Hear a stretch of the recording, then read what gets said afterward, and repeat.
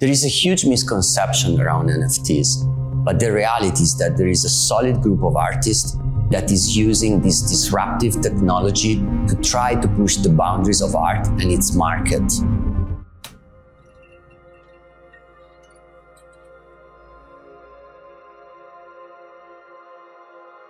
For the first time in such a relevant context as Christie's, the ownership of a physical painting is obtained by purchasing the digital certificate of authenticity, an NFT.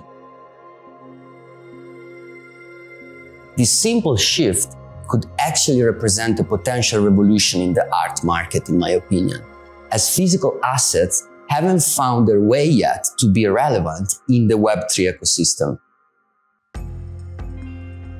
It's an improper expectation that other artists coming from the physical world were sort of obliged to create digital copies of their work to access the blockchain. A solid market that revolves around NFT certificates could indeed widen the access point to the digital market.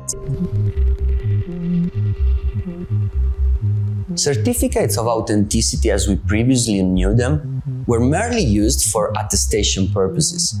Thanks to NFTs, they evolve into digital assets that can unlock many utilities, such as direct access to potential buyers, public proof of ownership, social media identification, and they can become financial instruments as well. The provenance and the history of the painting will be publicly visible on the blockchain. After the impact of NFTs, it's hard to imagine any successful model that doesn't put transparency as a core value.